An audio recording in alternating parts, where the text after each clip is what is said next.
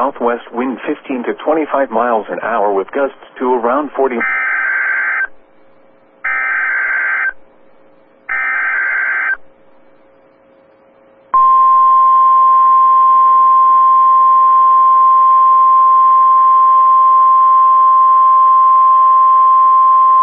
This is a high wind warning for the following counties in Iowa: Adair and Guthrie.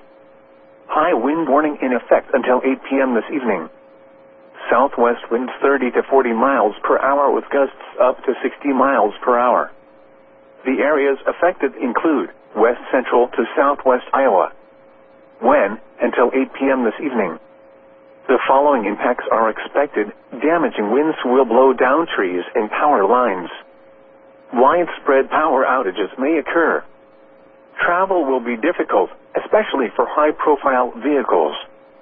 People should avoid being outside in forested areas and around trees and branches. If possible, remain in the lower levels of your home during the windstorm and avoid windows. Use caution if you must drive.